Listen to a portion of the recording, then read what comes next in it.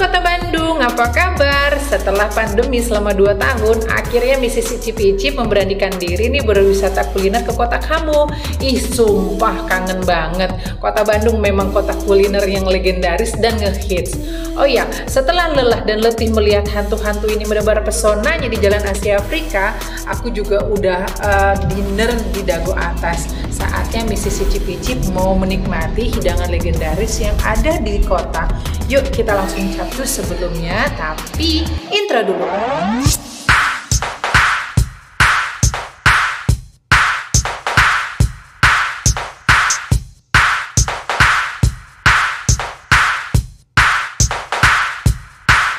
Icip, welcome back to my channel. Nah, untuk siang hari ini, Mrs. Icip mau review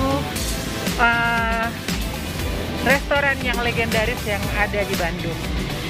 Posisinya itu di alamat ini udah aku catat ya. Sekarang kita langsung review aja yuk. Ini terbuat dari kayu nih, kayak klasik banget nih. Masalah nih kayaknya cemprong ya, apa sih, alat penerangan zaman dulu kalau masalah nih. Di bawahnya minyak tanah.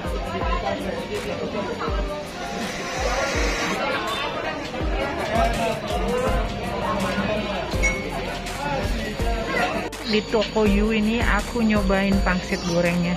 Ini semuanya mie, kerupuk, pangsit, semuanya itu katanya dibuat sendiri. Ada pabriknya langsung di sini.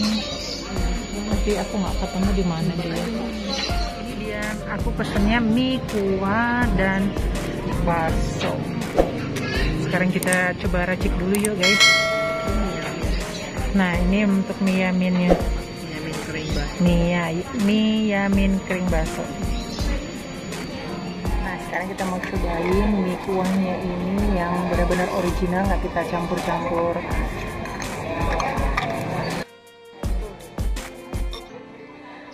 Untuk rasa mie yamin ini sendiri, itu rasa mie-nya itu sangat lembut sekali ya, dan rasanya itu tidak terlalu strong, terutama di kaldunya. Mungkin tidak banyak penyedap atau micin, jadi rasanya itu sangat nyaman banget di perut. Nah, terutama nih baksonya ini sumpah nagih banget. Ini teman-teman harus coba datang ke toko Yu ini kalau kamu lagi wisata kuliner ke Kota Bandung. Saking enak dan nyamannya di perut, aku nggak tahu lagi deh cara mengekspresikannya menikmati mie yamin ini. Sumpah ini enak dan wajib dicoba.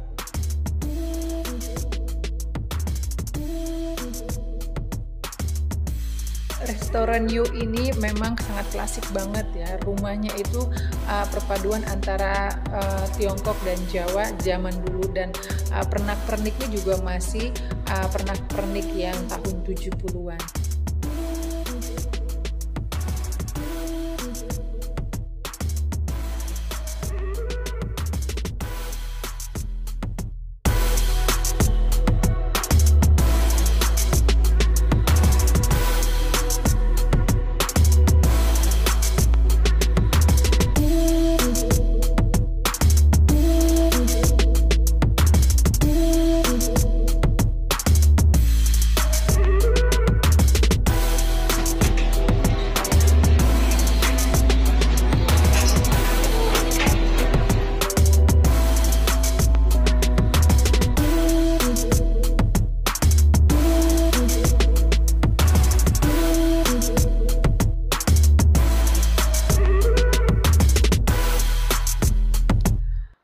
Untuk price listnya sendiri, harganya sih lumayan ya. Untuk semangkok bakmi itu harganya 40.000 untuk ukuran normal kan.